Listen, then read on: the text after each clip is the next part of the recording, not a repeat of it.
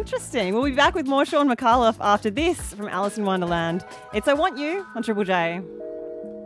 How come you don't do time checks? We do time checks all the time when I used to be on radio. Oh, no need, really. Things have changed a bit, I think, since you were on radio.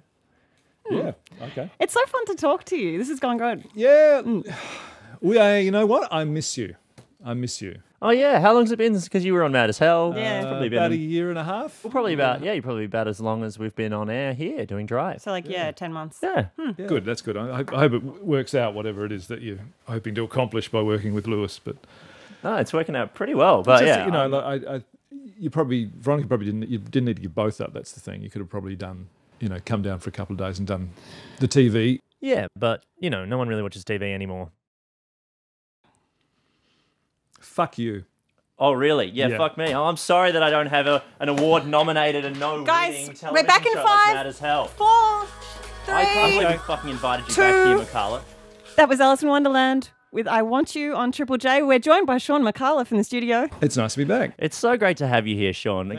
Your show, XPM, is so funny. Thank you very much. And I really wanted to know, do you have any, other ex stories in your life? Any exes? Anyone else who's ever, left you?